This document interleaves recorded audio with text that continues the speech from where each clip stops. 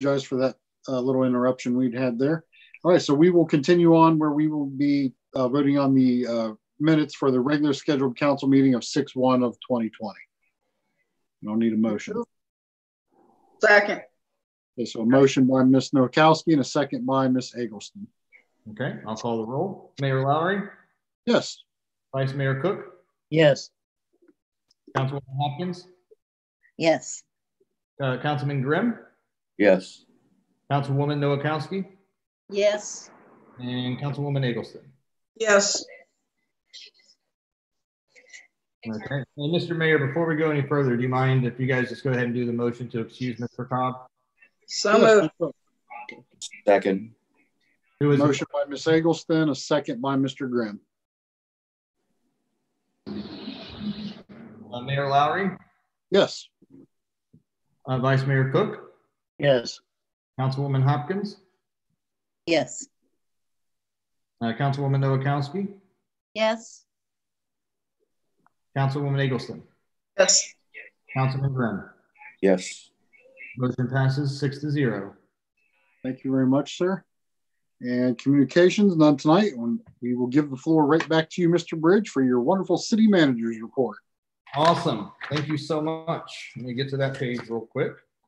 Okay, under city manager report, it says finance report oral update. So I just wanted to update everyone what's going on in the finance department. Also attached in here, which we'll get to later, is a copy of the letter for the Hinkle system.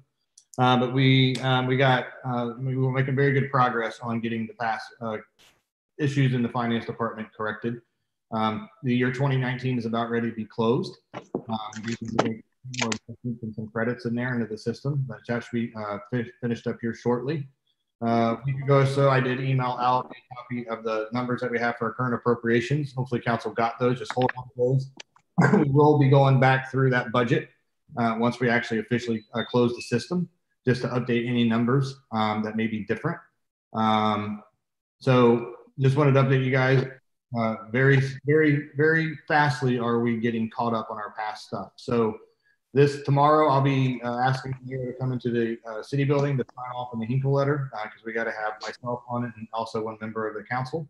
So we'll get that sent off to the auditors and hopefully they'll grant our 60-day extension on that filing because we have to close out 2019 before we can start our gap, and then what's the gap can lead into our audit. So, but good news is that we're about caught up, and we'll have some more definite numbers guys coming up here shortly. We did also today get our update from CCA. So I'll be working on getting that out to council this week as well. But early indication is telling us that we're only down about 5% compared to this time last year. So that's good.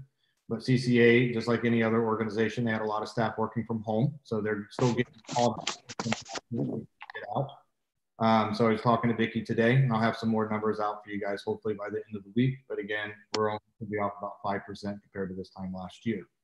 I'll also have some new update for the water and sewer bills as well. We got some information on Friday, but I'm still waiting for a second set of information. Then I'll update that Excel sheet that I've been sending council that we're tracking our losses during the COVID for the water and sewer bills. And I'll also update the PCA tax collection Excel sheet that I've been sharing with council as well to help you guys kind of gauge our revenues coming in.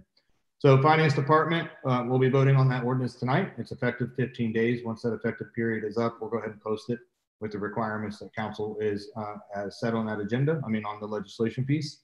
And then we'll get that final piece of the puzzle filled up here soon. But I just wanted to update everyone on the finance department and let them know that we're about done getting caught up and it's going pretty well. So with that being said, we'll move on with the city manager report. We have our service director, Mr. Kitko, with us. Mr. Kitko. Thank you, Mr. Bridge. Good evening, Mayor, members of council. Let's start off tonight with the Public Works Department. As stated before, we had excavation has started, but we did get the curbs poured today on Washington and Henry. We will get those backfilled this week with asphalt and soil. The church curb repair is going to begin next week. I know it is stated on your packet this week, but we got some other small ones that we want to get finished up that are still part of this whole curb repair. One of them being near Tal Schroyer, where we have the Clark County project going on. We have started some minor road repairs and pothole patching, which includes the water department main break repairs. We did get the one in front of Lee's Chicken on Friday, and also a main break repair on Kennison. I know we still have, I think, 5 left to do plus for the water department, and 2 or 3 on Main Street that will be full asphalt replacement. Under water department, we've been working on the old high service pump building, but we are back on that project starting this week now that we have finished getting the pool complete and that it is open. Sanitary survey, everything is pretty much finished up with it as far as sending letters back and forth with the EPA. Currently, Scarf Road Tower was scheduled next year to have the interior blasted and repainted. We were able to have that moved up to this year. It has been blasted, it has been coated. We are currently within our 2-week cure time. So on estimated of June 22nd, we will start refilling that. We will get that back online and start working on our pressure testing for Adams Street Water Tower. We just had a leak detection survey completed on 6/5. We had 4 unsurfaced main breaks that were located and an estimated 10 hydrants that were leaking possibly internally or underground. 3 of those 4 main breaks have been repaired.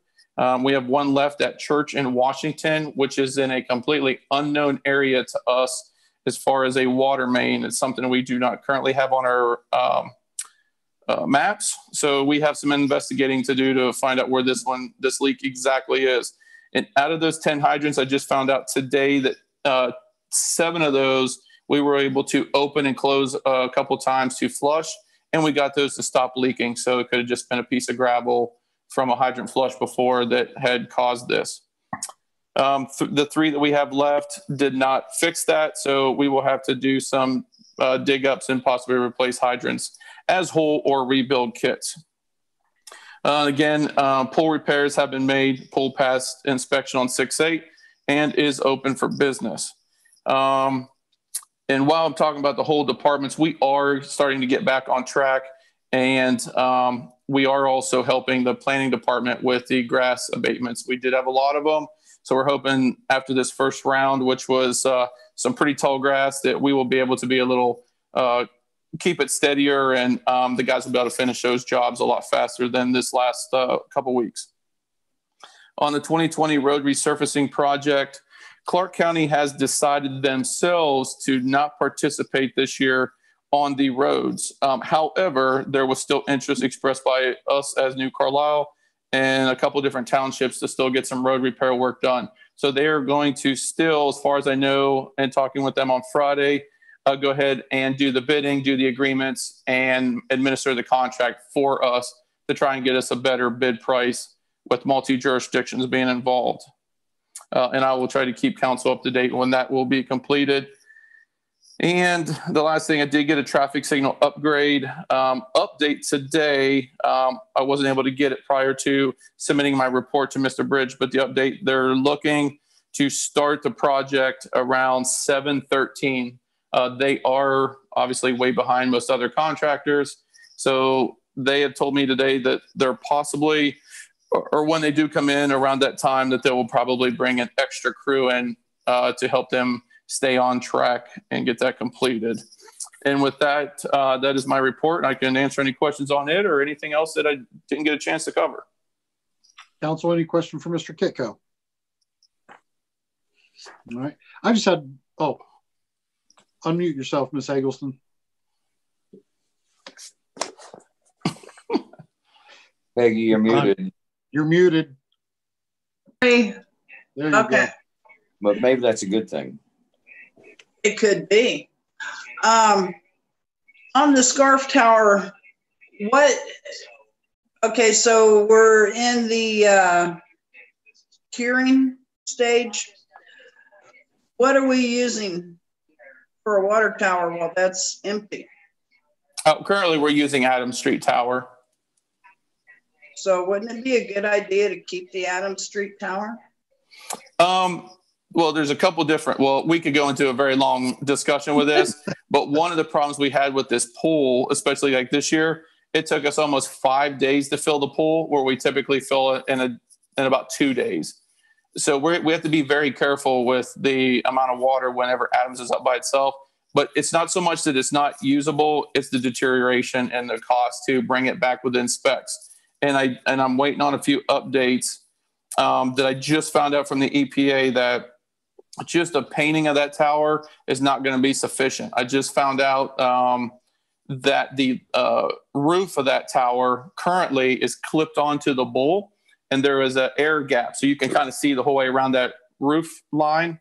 That has to be sealed, and that is not on any of the estimates from those $250,000 jobs. So the company that I had, which is doing our scarf tower, was around that $500,000. That includes it. So Adams is sitting at about $500,000 to bring back online to meet the EPA standards. I think we should keep it. That's a beautiful tower. A lot of money. It is. Is it not, Anything else from Mr. is it not advisable to have a standby water tower? Water is kind of important. Oh, it is. We've had the luxury to have 2 towers, but it's definitely not required. Down the road, if we were to get scarf worked on again, they make blow-off valves. They make above-ground tanks that take that blow-off water and fill the tanks. And then we run the city on pump pressure rather than tower pressure, which there are already municipalities that do that, a number. There's actually more cities with single towers than there are with 2.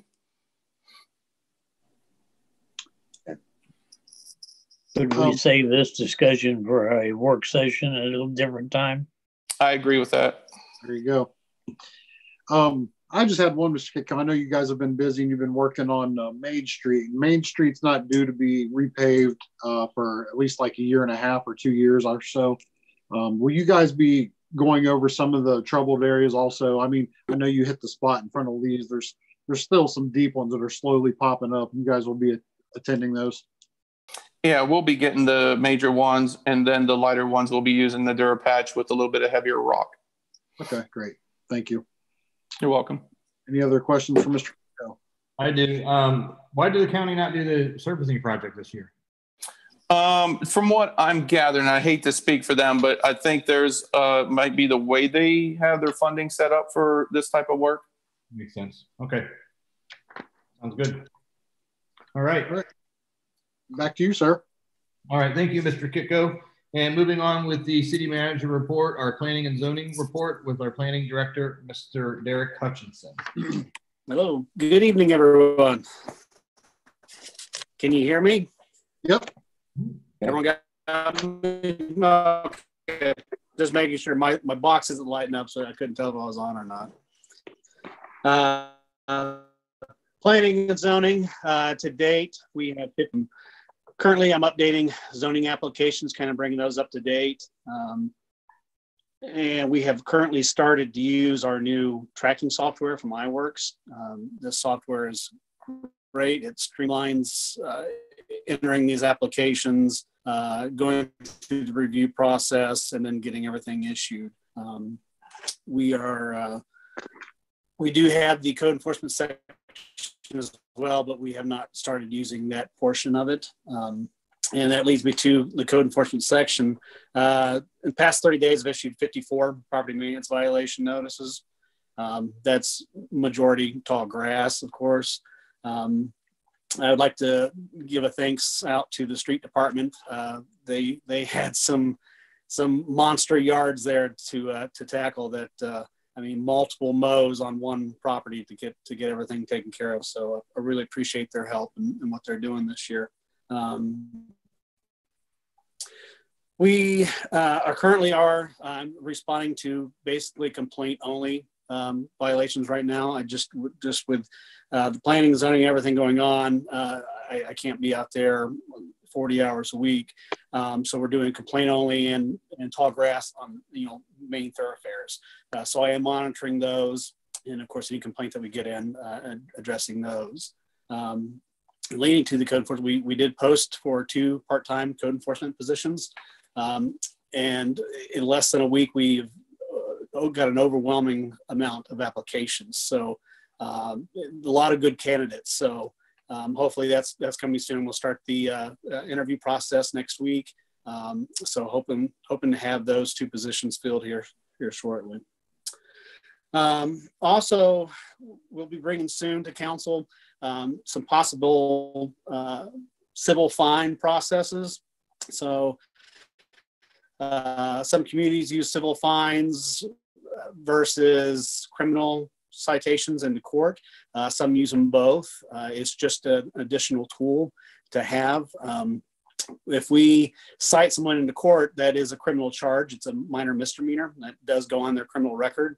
And court processes sometimes can be drawn out pretty lengthy. So that entire time that process is going on, that violation could potentially be existing that entire time. With a civil fine process, it's almost an instant notification, instant penalty where they'll have a fine attached to that. And in our ordinance that would be in, there could be a tier and an actual table, so people would know what those fines would be. And there's always a process that that fine can decline if they get it taken care of in a certain amount of time. So the quicker they get it done, that fine could be reduced. But that's something that we'll be drafting here soon and bringing to a work session for you all to look at. And that will be for code enforcement exterior property maintenance. Community development, our tool lending closet, our tool lending center. We have designated the area there at Smith Park in the block building. This week, actually Wednesday, we will be painting the exterior of that building. Anybody is welcome to come down there and help if you'd like. I did go out today, get all the paint and supplies. So I got plenty of rollers and brushes. We got to primer it first and then put a base coat on over top of that. I did meet with Howie and his guys today about some other upgrades we're going to do to it as far as replacing a man door and some interior stuff, but they did get it cleaned out and it's looking pretty good. I'm excited for it. So once we get that painted, we're also going to be bringing some mulch and kind of, spruce that area up down there around that building just to make it more presentable. I am still waiting on quotes for signage. We do have some design ideas for it'll be a banner. Now, signage, we're not going to be left out all the time. It's not going to be permanent signage. So we'll have like a banner that will be on the building during times that we're there. And then we have a like an A-frame 2-sided sign that will be out by the road when we are in the building. We'll probably start hours just by schedule. We won't have an actual open date or a man time where someone will be there at a specific time. Once we open, they'll be able to just call and reserve a time that we can meet them and get them the tool that they need. But I will be going this week to also go ahead and start getting all that stuff. So we're going to have mowers, we're going to have weed eaters, leaf blowers, lots of hand tools, shovels, rakes, different types of yard tools, and then your basic home repair tools, hand tools, ladders, stuff like that. So super excited about that. And we'll have details coming out here very shortly of the guidelines and everything within the next week for that. Economic development. There is a buzz going around. I have been getting multiple calls on lots of our commercial properties here in the past couple of weeks. So just today I got another call for a vacant business that we have that someone's potentially going in there. I don't have a lot of details on those, and the ones I do have, the owners have wished not to share at this time, just in case some fall through. But it's coming. So this time of this time that the world's in right now, and with the COVID, it seems like it's starting to pick back up and bounce back. I'm seeing residential homes sell, and I'm seeing commercial now starting to pick up. So we got a buzz going around town. So hopefully we keep that up. Cool. That's all I had tonight. So if anybody has any questions. Any questions for Mr. Hutchinson? I just have one, Derek. Yeah. with you stocking the tool shed with, miscellaneous, random items, with just kind of hit me with electricity operated tools nowadays. Batteries have come so far. Are you going to be getting any battery operated like weed eaters and leaf blowers? Or are you going to try and go, gas versus electric, or what are you doing there? Yeah, so pretty much the only gas items we'll have will be the mowers and the weed eaters. And really the only the reason I go with the gas weed eaters, they're easier to maintain, easier to work on. And then you won't have to have I won't have to have multiple batteries on charge and making sure that something's charged with a gas weed eater. We could have it ready to go. Okay. Everything else, though, some of our hand tools, we will have drills and stuff that will be cordless, battery power operated. But as far as big equipment, those would be the only two gas products that we'll have. Okay, thank you. Anyone else? I have a question. Derek, do we have an idea, ballpark idea when it might be opening? I'm shooting for, my goal is going to be the 28th. It's going to be that Monday, the last Monday of this month. Cool. So definitely the first week of May. So with the building being painted this week, wrapping up some of the interior stuff next week, and just getting the equipment all set up. Next week, I'm definitely going to start on Facebook and our website, throwing those lists out and the guidelines and requirements. It's going to do the city great, and I think people really will appreciate these items. Awesome. Cool. Anyone else from Mr. Hutchinson? All right. Thank you, sir. We appreciate it. Thank you. Thank you, Mr. Hutchinson. And moving on with the city manager report, our fire report with our fire chief, Chief Trusty.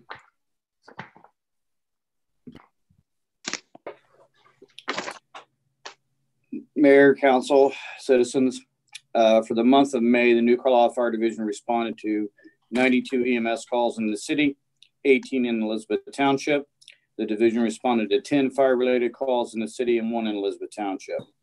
We had 3 calls answered mutual aid by either Pike Township or Bethel Clark due to Medic 52 being on a response. We answered 2 mutual aid calls for Pike Township and 3 mutual aid calls for Bethel Clark. In the month of May, the division responded to 1 overdose. Patient was revived with Narcan.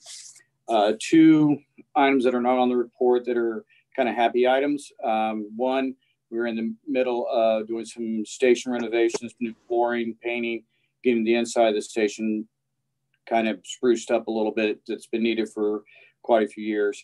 And the big thing is on June 30th, we'll be traveling to take possession of our new medic. We were supposed to receive it in May, but due to the COVID, we had a large delay on manufacturing. But on June 30th, we'll be traveling to do the final inspection on the medic and to take possession of it. And hopefully by the time we get it back within the next week, it'll go into full service, because when we get it here, it'll already be lettered and painted and decaled and ready to go. Basically, we'll get it back here, go through some things with it, get it loaded with the equipment. The only thing that it won't have in it is a radio, and we'll have that installed in-house. So within a week of us getting it back, it'll be in the street. And we will announce in time for the citizens and everyone to know when we do what's called in the fire service a push-in ceremony. It's where the medic will sit on the pad and the firefighters will actually push the medic back into the stall, and that will start its service. All right. Any questions for Chief tonight, Council? All right, Chief, thank you very much for the report and update. Thank you, Fire Chief. And moving on with the city manager report, the police report. I'll just go ahead and read it to everyone for the public.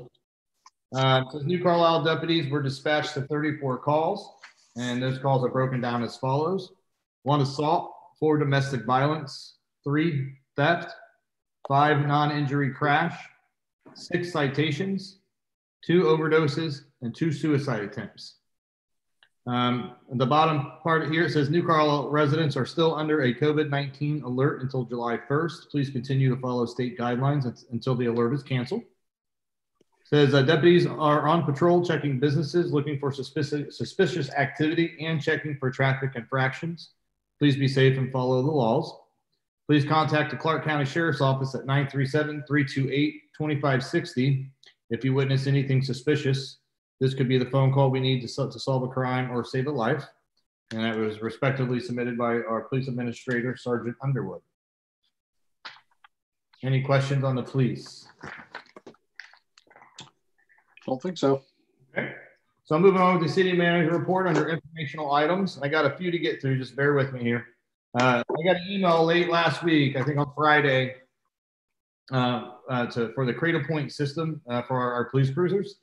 Basically, that is a GPS tracking service. Right now, we use hotspots for GPS tracking, and what I've been told, it's spotty coverage given we're in kind of a rural area there. So the email I got from the county, this particular software unit is on sale right now at heavily reduced. So they kind of want to move forward with it before the sale goes away. But right now it'd be $762 per unit and then $226 per antenna per car. The county will pay for that. So the only thing the city would have to pay is the $40 a month AT&T Priority FirstNet System monthly fee. So that would be per car. We own 4 cars, so that'd be additional $160 a month. And the car that we actually lease from them they would cover that monthly fee. So how does council feel about putting updated GPS tracking units in the cars for the safety of our deputies? Council? GPS would let dispatch know exactly where the car is, right? Yes, it's basically an updated version of what we already have. That's a good idea. Yeah, that's not for city use. That's only for their offices to track, correct? Sure. I don't think I'd have a login information. It'd be logging into their system and find out where the cars are at. Okay. Any other comments on that, council? Mr. Vice Mayor? No, do you want a motion to go ahead with that? I don't need a motion. I kind of want to do it. I just wanted to kind of get council's opinion, but it sounds like everyone's going to be for it. Sounds like everybody's in agreement. Yeah. Sure. Sounds good. I will communicate that tomorrow morning. Me and Mr. Kiko actually have a 9 o'clock meeting with the sheriff's office regarding the protest that we'll get to later in the city manager report. So we will communicate that to them tomorrow. And I thank you. City building operations. So I am going to be opening the lobby on July 6th. That's the first full week of July. However, it will be open for appointment only. So if you do need to make an appointment to see Mr. Hutchinson or myself or Mr. Kiko, we can honor that now. We're going to keep them in the lobby.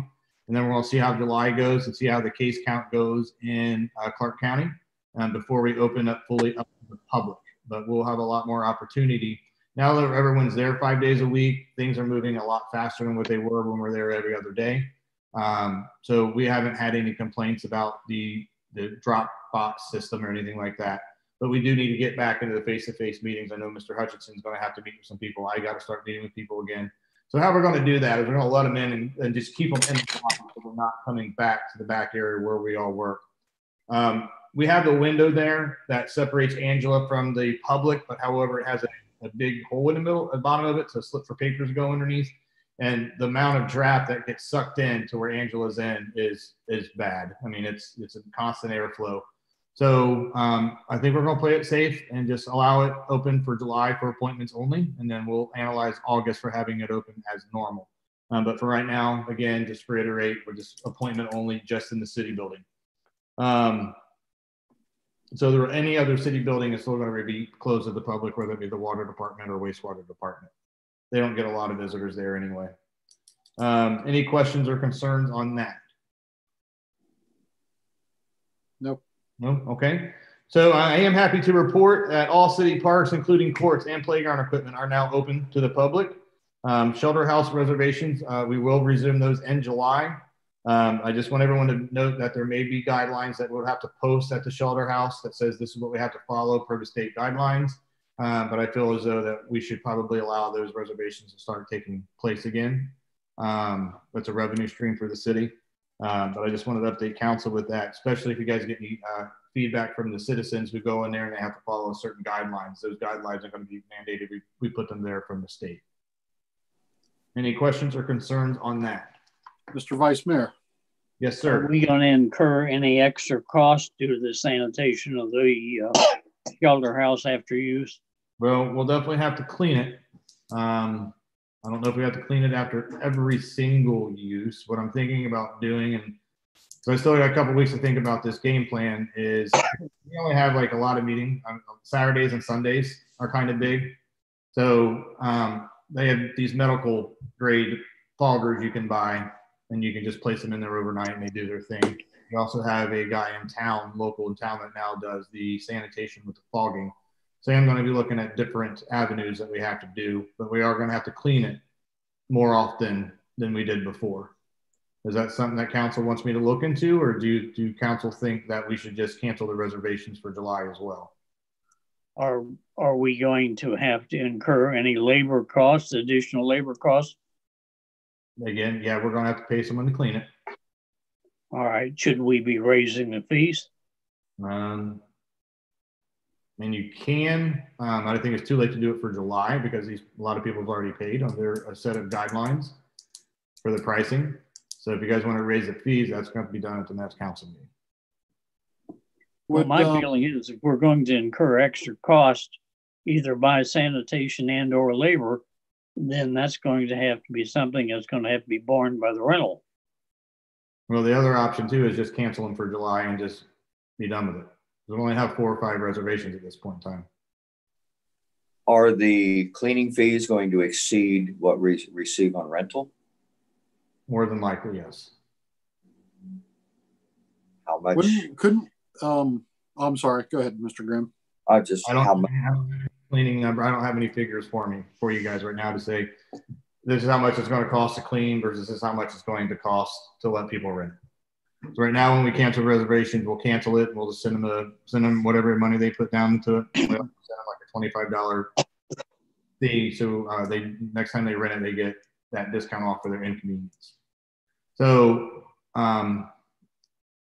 we can always just close it for July, see how August goes. I'm trying to get things back to normal in the city, but right now we have a company come in and clean it once a month. I think it's around $2,000 to clean every single time, but that's multiple buildings. But I am going to work on getting quotes from another guy in town who does it. But if you're going to pass that cost on to the people who's renting it, that's going to shoot the cost of the rental up. I would say probably $100. I'm assuming. I don't have additional $100. Well, they're all speculative numbers because I don't have anything in front of me as far as how much it's going to cost to clean. Like I just said, right now we pay around $2,000, but that's the water plant, the wastewater plant, all our cars, our city building, all that. Guy comes in on a Sunday and does it with the fogger. Can we not use the stuff that the chief has that they use? I think at the fire station, it's that mist that they use and it kills whatever the virus within I think like 30 seconds. I mean, can't we just have one of our guys go in there and mist it all and be done? Well, do we want to pay overtime for that? Because if someone rents it on a Friday night and we got to do it Friday night and Saturday for the Saturday rental, or Saturday night to a Sunday rental, someone's going to come in to actually do the work. Right. Yeah, I didn't think of that. So my plan was to, if we're allowed to do it, maybe have it, because this stuff doesn't last on surfaces very long. So you can actually let somebody go in and do their party, let it sit for 3 or 4 days, maybe go and do like a rough cleaning. Or we just take the easy out and we just say we're not doing a shelter house rental for July.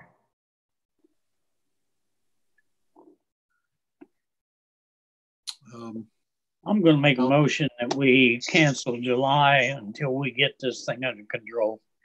I know they're talking about 130,000 deaths by July 4th. They're talking about this coronavirus coming back with a vengeance in September and October, which nobody knows at this point. But I'll make a motion we cancel July until we get this under control. I really don't need a motion, so if that's what council wants to go, I can just cancel the reservations. We haven't had a motion this year yet. So if we can go maybe get opinions, that would be great. Any other feedback, council, on which way to go with this? I'll just go across the board. Ms. Hopkins? I think if we're going to cancel it, we need to do it tonight because July's not that far away. Right. Mr. Grimm? Ms. Eggleston? Until we know what it's going to cost us to have it cleaned after each use, I mean, kind of silly to rent it out for $50 and it's costing us $150 to have it cleaned after they use it. All right. Mr. Grimm? I would like to see definite figures, how much it would cost to clean it each time. We don't have time. What I'm going to do is politely just cancel the reservations for July. Our next meeting is not till July 6th. So what I'll do is I'll just cancel for July, get some cleaning numbers, and then we can assume for August. Okay. Okay. Ms. Nowakowski, did you have anything to add? I agree with that. Okay. Let me note that. Figures, July close, cleaning figures, and we'll look at August. Okay. I mean, this is something that we might have to come to the realization it may not open for the remainder of the year, especially if it comes back in the fall. The price of this medical stuff right now is skyrocketed. I mean, before all the COVID start, you can get one of those medical grade foggers for maybe $20, and now they're significantly more than that. A buddy of mine gets them for the space that he works out of, and the prices have significantly increased. So we'll definitely get you some cleaning figures, but I think the price point to clean for cleaning is going to put the rental rate a lot higher than what it's actually worth. So we'll definitely get some figures for you. Okay. So we will move on. Where am I at? All right, council, in the packet, I put in a little motion to approve for the local government fund from the county. So it kind of looks like this on your city manager report. So basically, every 3 years, you guys have to approve the formula that they use. So that's what I need tonight is I need a motion to approve the formula they have suggested. I have questions. Sure. The last time I came around, a number of council members questioned why Springfield gets 48% and we get less than 0.25%. Springfield is maybe 10 times bigger than we are, so it does not correlate. I was running newspapers at the time, and we put a public records request to the county clerk of courts for information on how that formula was devised, because it was done so long ago that nobody currently in office remembered. So we did a records request for how they devised it. And at the time, the clerk of courts had just taken office. Melissa's just taken office, and the records were in such poor shape that she had no idea where to look for them. I am going to question why Springfield gets so much more and everybody else gets a pittance. Because they're significantly larger than us from a municipality standpoint. So their population is way bigger than ours. And most of these funding mechanisms come based off population numbers. Springfield's population is 10 times ours. We are getting 1 or 2 formulas, and they choose the second one. But I also remember this last 3 years around that council members had brought it up, and the dollar amount between the 2 formulas were minimal. It's not like New Carlisle is going to get a significantly more amount if they choose to use Formula A versus Formula B. Until New Carlisle gets a population similar to Springfield, we're always going to get less funding. But it's not proportionally less. Maybe the requirement's not for it to be proportionally less. There might be other things that go into that formula as far as low income need. There could be all kinds of things that go into that equation. But I do remember this 3 years ago that it was, no matter what formula they use, it's not going to have a very big increase on either way.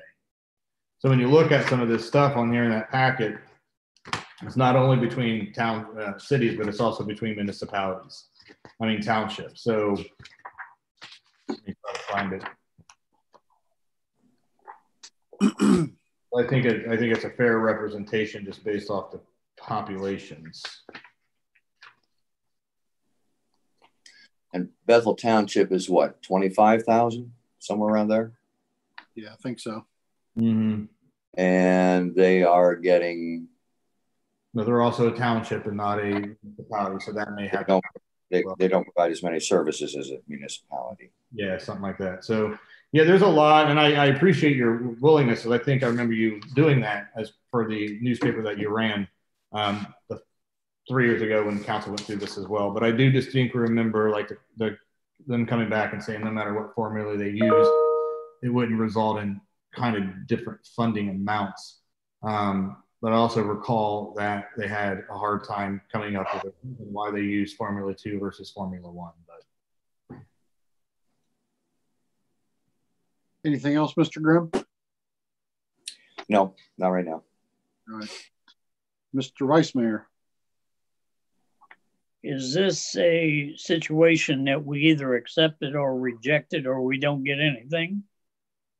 I don't think so, but I don't see a reason why you guys should reject it. I mean, it's local government funds. This is money that we get every year to the tune of about $25,000. And really, it's not the county. The county just administers the money from the state of Ohio, consider them the middleman when it comes to funds distributed from the state. So it's not even really, the county can maybe choose what formula they use, but the amount is still dictated by the state. So I really don't see the need for council not to really approve it. I would hate to. I understand that situation, but I also concur with Mr. Grimm that I don't believe the allocations are anywhere near correct. Well, my advice to you guys is I've been the manager now for 5 years. I know Mr. Mayor's been on this for the last time around. It came up, and there's not much of a difference between the funding mechanisms. But at the same time, too, the county's not going to change what formula they use. I remember them saying that last time, 2-3 years ago, we went through this. They said, we're not going to change the formula they use. So I would hate for you guys to sit there and not approve this. When we went through this, every 3 years, this comes back up with council, and it's always the same questions with the same answers. But ultimately, that's up to it's the same questions, but nobody can give any answers. Well, if council chooses not to approve it, I can definitely pass that along, and that could be up to the commissioners to see how they want to fund you guys. Council, any other questions on this one? Okay. We do need a motion, correct, Mr. Bridge? You needed a motion, Mr. Bridge? Looking at some things right now. Oh, okay. Sorry. You're good. I just got to find it here. Do you remember, council, if they put a deadline on here? I've got it in front of me. Let me see.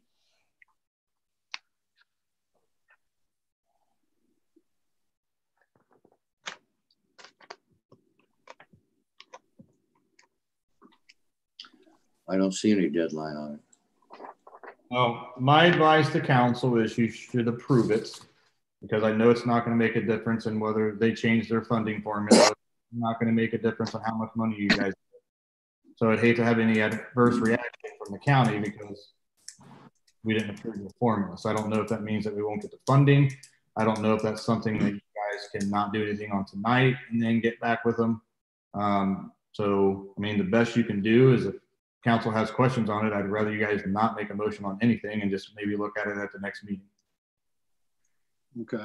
But it's going to be the same results as we got 3 years ago. In other words, 3 years ago, we went through the same procedure and we still aren't any further ahead. Yeah, because they're not changing their formula. So if you guys would say, no, we're not doing this, we want you to change your formula. Well, if I remember correctly, Springfield has to agree to that because they got the most money. Imagine that. What participation does the city of New Carlisle have in the whole thing? This is a local government fund, so we don't have a lot of say in it other than what we're doing with it now. Right. So it's funding that we get from the state of Ohio, that the counties just administer. Okay. So we can let it ride for a little bit longer. Please. We deal with it next meeting. And what would you guys like me to ask the county? So I can be clear on this. I'm going to again ask Melissa if she can find the paperwork on how they arrived at it last time. Yeah, because if I remember, I could be wrong, but when we asked them, and I think you already touched on it, Mr. Grimm, is they didn't have an answer for how they came up with the formula. She couldn't find any paperwork on it. Right. Because there's two formulas per the ORC that you can use. Formula 1. State formula and a locally agreed to formula. There's two different formulas you can use, and this is the one we are using the locally agreed formula. I've been trying to find out how they arrived at that. Fair enough. I'm going to ask her again. Okay, so we're just going to put that on hold. We can either put it on hold, or if somebody wanted to make a motion to move forward. Hold. All right, looks like we're going to be holding. Hold. Hold here. All right, there's your answer, sir. All right, so we'll move on with the report here.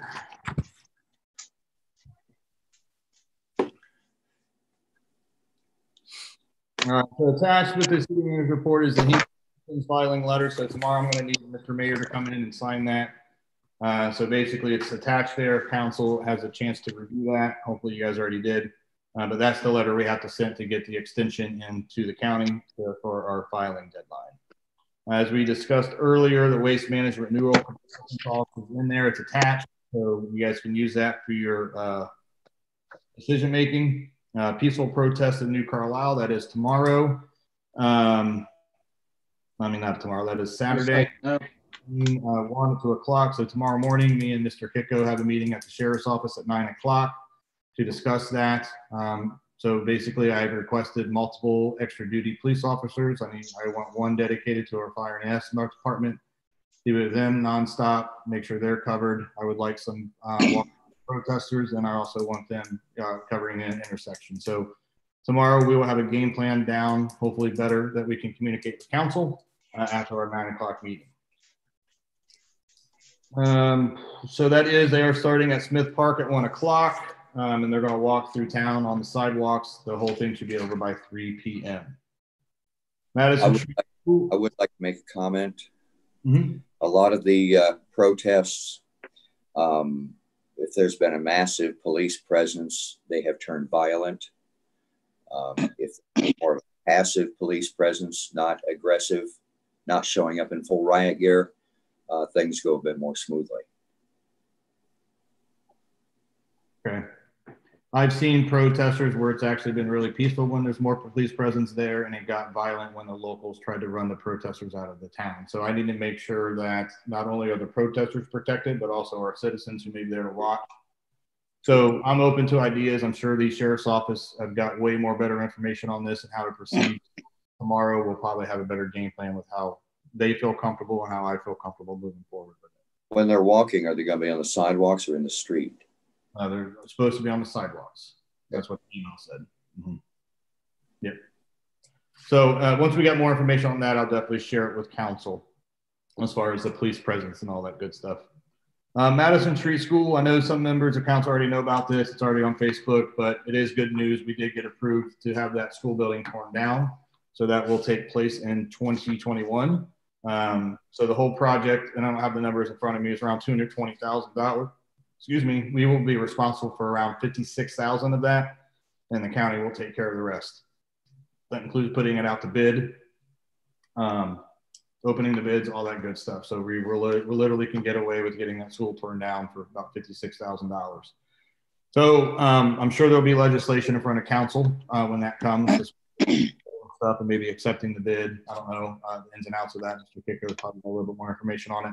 It will definitely keep council abreast of that, but that is good news. I know there's been an elephant in the room for a lot of council members for a very long time. So very excited to say that, yes, we got it again, similar to what we had years ago.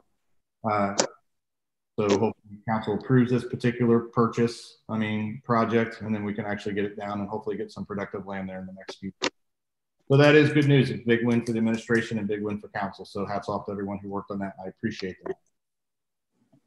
And upcoming, we got street light assessments and abatement utility assessments. Those usually occur around August, September-ish. So those will be coming up. So I just wanted to put council aware. All right. Thank you very much, Mr. Bridge. Council, any questions for Mr. Bridge before Mr. Vice Mayor? Did I not see that we needed a work session on this trash contract? Have we set that up yet? Nope. Oh yeah, I do want work session. So let me pull up my calendar. The work session needs to be based on council's preparedness, really, because really the work session for me is what do you guys want in trash bids, so we can get the specs going. So I think you should have ample time for you guys to get out and talk to your constituents and find out how they want the trash contract to change. But my need for the work session is just to make sure council's on the same page, so when we do the bid specs, there's no area of confusion. I have bid specs from Fairborn, from Kettering, and I've got our old bid specs, which are only going to take a few changes based on what we have talked about today. Can you email them to us? The bid specs? You got the specs already emailed from the city. I can email you copies of both Kettering and Fairborn if you so choose, yes. That's what I'm talking about. All right. So does council want to set a date? Yes, please. Mr. Bridge, what looks good for you first off? It's not what I wanted. Give me a second. Let me pull my Outlook calendar.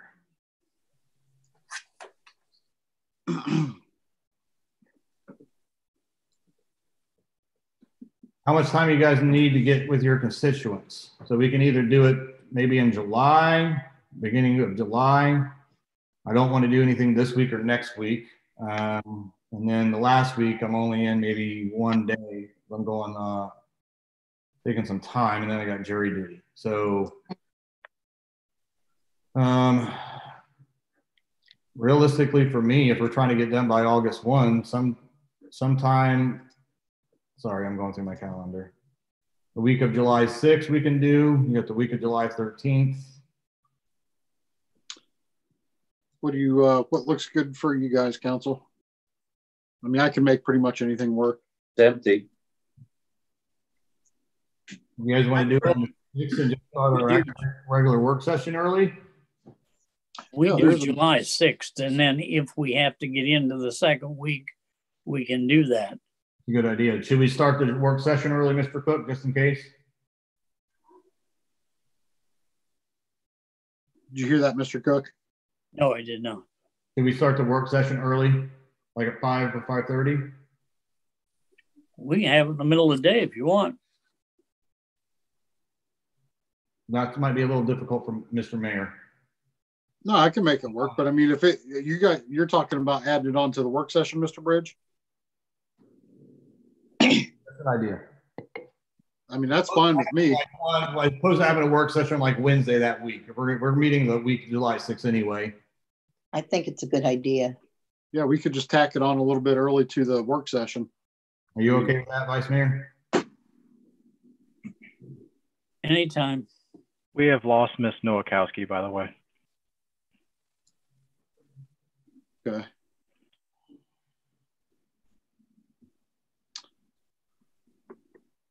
Okay, so 5:30 or 5 to start on July 6th? Do you have a lot to go over, Mr. Vice Mayor? No, depending on how we want to change this. Right. You know, with the minor changes that we've talked about today, that's immaterial. It's not going to be that far. The only thing I'm looking at, if we put that disclaimer on the first part of that, the fact that we do have the possibility of an extension, that can be written in very shortly. The other section, if we decide to bring the billing in-house, then that's going to have to be another add-on. I don't recommend, I mean, we'll have to talk about it, but I mean, bringing the building in-house is going to be tough to do. Well, I do. I didn't hear you. What'd you say? I want to see about bringing the building in the house. If council agrees to it, fine. If not, then we go a different route. Oh, no. Yeah, I certainly look into it. I'm just saying it might be tough to do for this first year. We have to do a lot of updating on our end as far as our software and stuff. Okay. So do you think a half hour prior to the 6 o'clock work session, Mr. Vice Mayor, is good, or? I think that would work.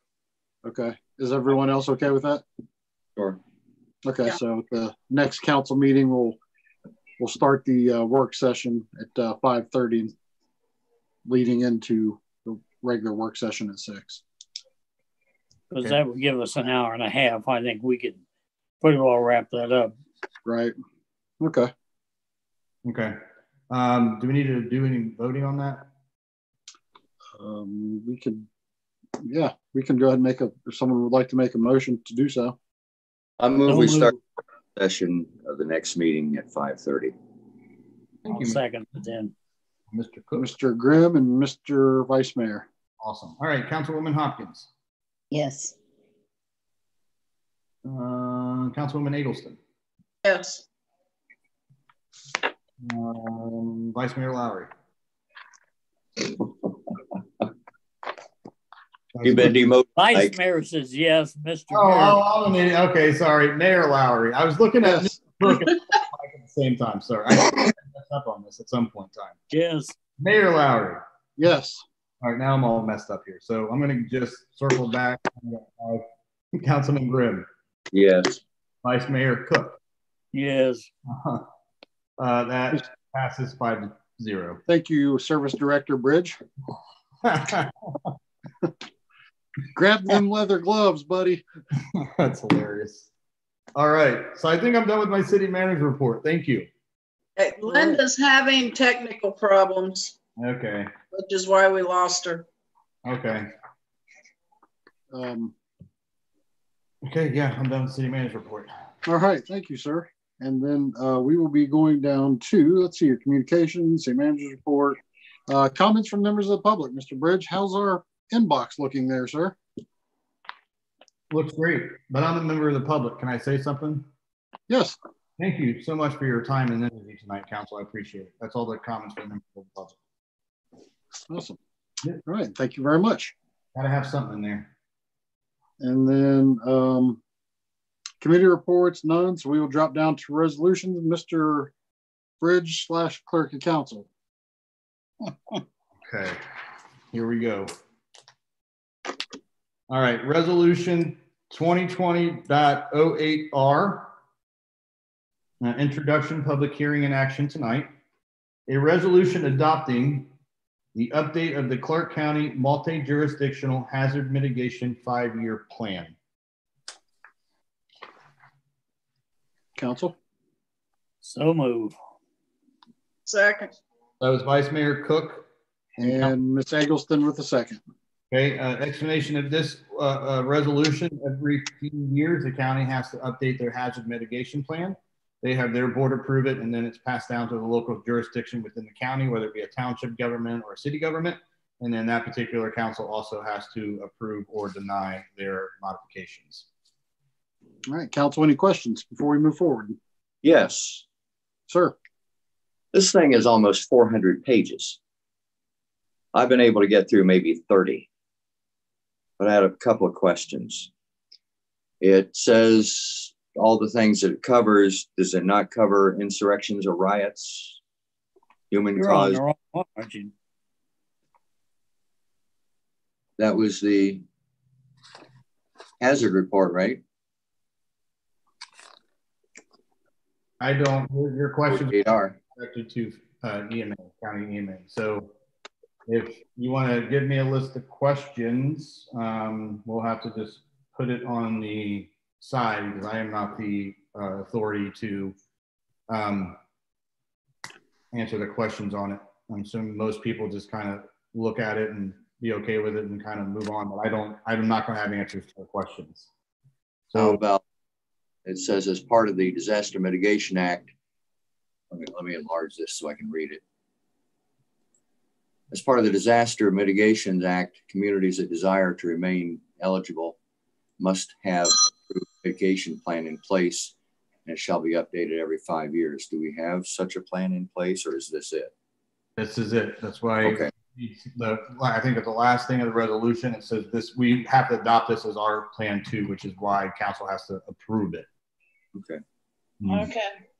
All right, bye.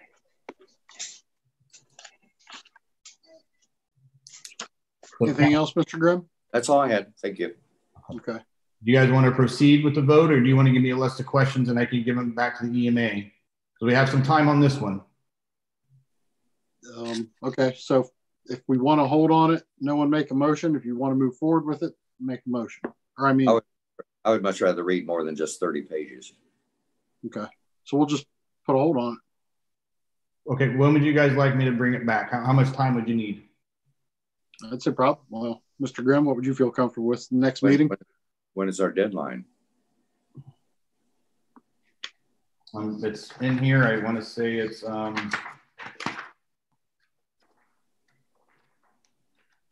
next meeting should be okay. Let me see.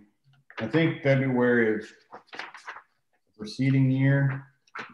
Yeah, 28th of each year. February 28th of each year. Yeah. Well, February 28th of this year is already passed, so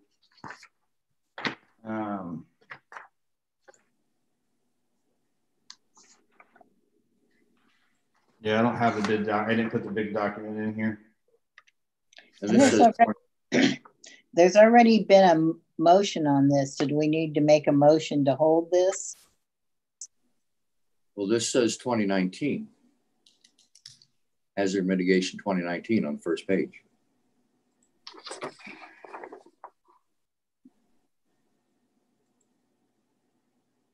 Are we a year and a half late on this, or is it just an update? Probably just an update, but I know that they were behind on getting it out because of the COVID stuff. Okay. Okay, so if we're going to postpone it till the following meeting, do you guys want to retract your motion? Did I second it? I have first by Mr. Cook and the second by Mrs. Eggleston. By who? Go through. By you. Eggleston. He said Mrs. Oh, Miss. I retract my second. Withdraw the motion. Okay, so it'll be postponed till our next meeting, Mr. Bridge.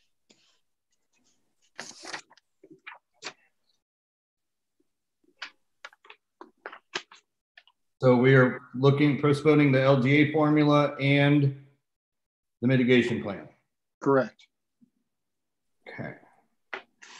And we can find out if insurrections are included. I'm just going to ask you to email me your questions so I know exactly what. So any council member, you have any questions about the mitigation plans, email them to me and I will forward them up to Lisa at County EMA. Okay. Sound good? Yep. Awesome. All right. So resolution 2020-09R. All right. So Chief has a comment. Mr. Bridge, getting with Lisa, you may want to do it sooner than later because she has accepted another position and will be leaving EMA very soon. That's sad news. Yes, it is. Very sad news. Sad news. I was notified last Friday of it by herself that she has accepted another position and she will be leaving very soon. Okay.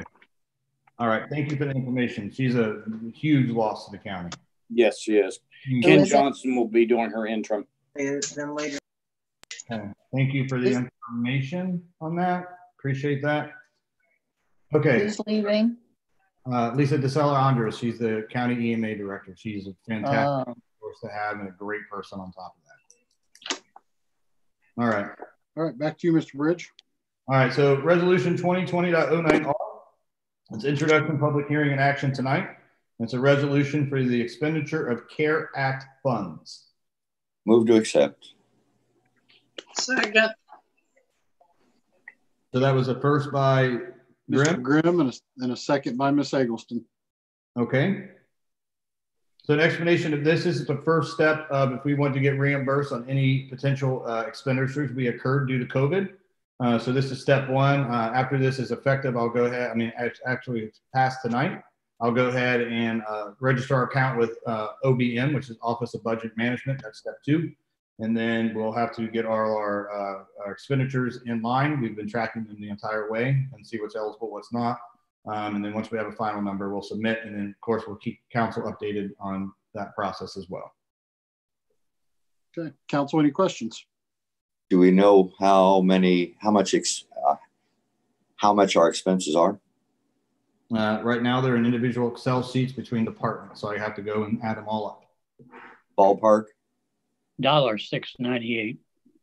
I don't want to give any estimates. I really don't know off the top of my head. Is it something that's going to make us very happy or something inconsequential? It's going to be something so small we don't even know if we'll qualify to get reimbursed. Okay. I don't want to lead anyone with a big number because I don't think we're going to hit it. We haven't had a many, other than going out to buy some maybe sanitizer and some spray. I'm curious to know if we can get reimbursed on the iPads I got for administration, because that's something we got for the Zoom meetings because of the COVID. Your guys' iPad for council we just got for reduced paper. So the bill's like this big, shocker. So we'll have to go through, see what qualifies or not. Okay. Would we be able to put the shelter house charges in on this? If it requires cleaning, yes. Not lost revenue? Not lost revenues, for expenditures only. So if we were to open up the shelter house in July, this would cover the cleaning of the shelter house after use. Oh, I don't want to answer yes or no to that. How about maybe? It's always a maybe. Has council been reading up on the Senate Bill 310? Senate Bill. No. Okay, yeah, it's a very big document, and everyone's got their own regulations they have to go through. So it's really due for expenditures. It's not really loss of revenue oriented. So basically, when you look at the definitions, it's cost incurred due to any COVID related items. So I don't know us canceling our shelter house and then going to pay to get it clean because we opened it is going to be an eligible expense. So it's directly for expenses occurred because of a result of COVID, not revenue loss. So we couldn't go in and get wages, like stuff like that, unless they were there for COVID purposes. Mr. Bridge, I just wanted to commend you on your poker face. So,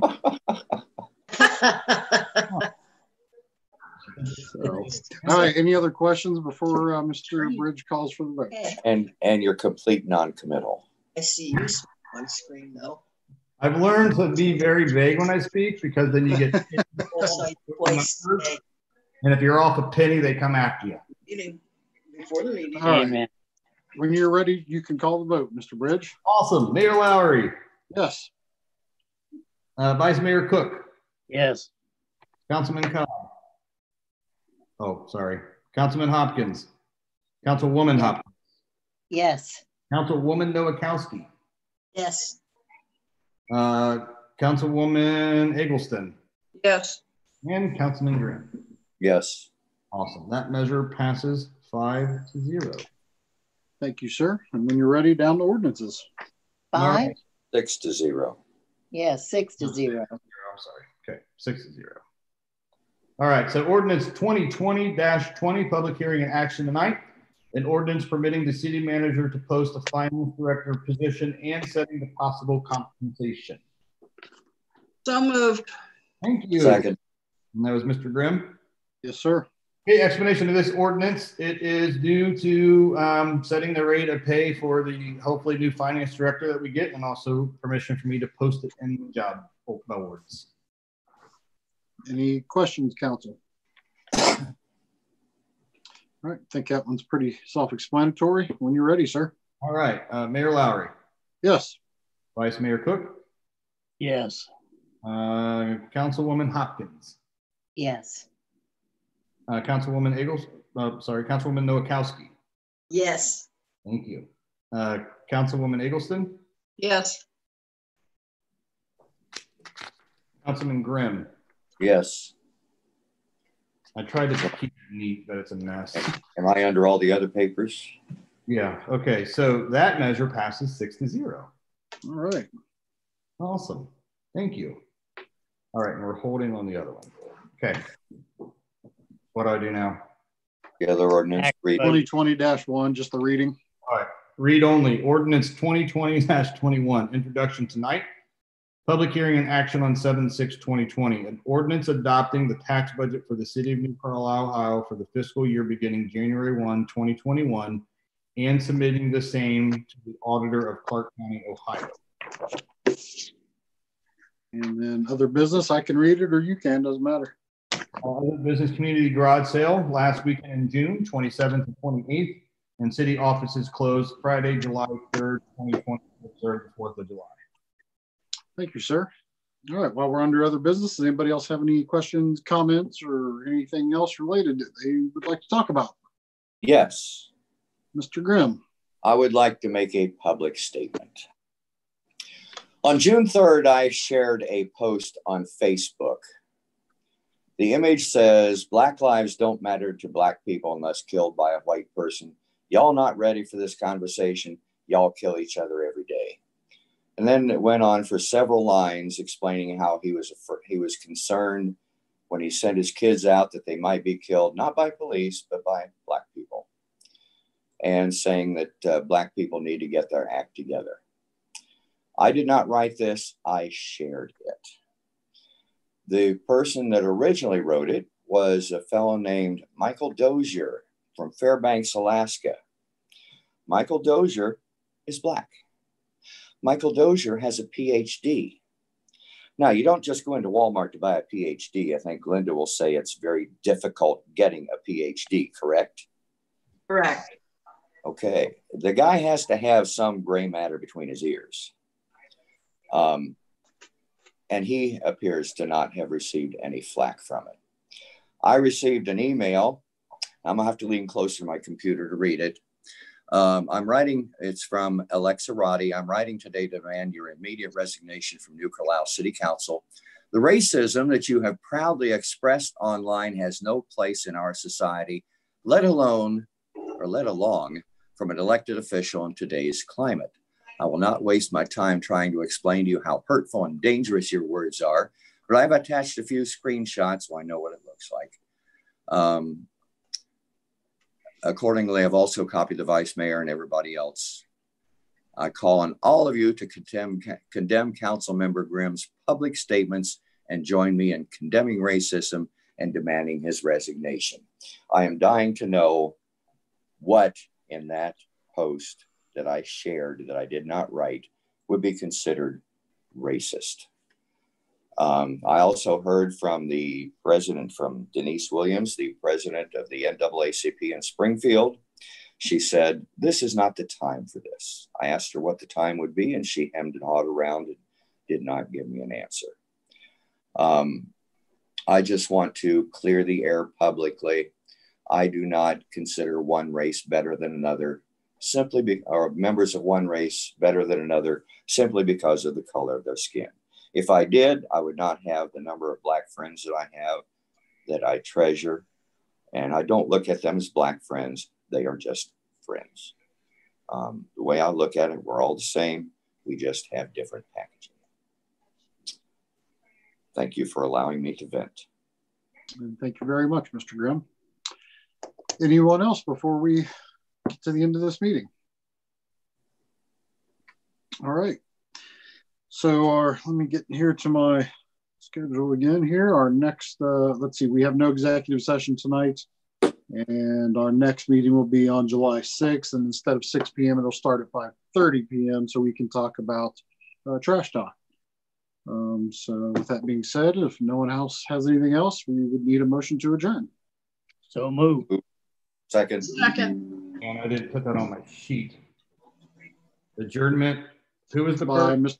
The motion was by Vice Mayor Cook, and then the second was by Mr. Grimm. Okay. Mayor Lowry. Yes. Councilwoman Hopkins, Yes. Councilwoman Eggleston, Yes. Councilwoman Nowakowski, Yes. Vice Mayor Cook, Yes. and Councilman Durham. Yes. All right, Durham, 6-0.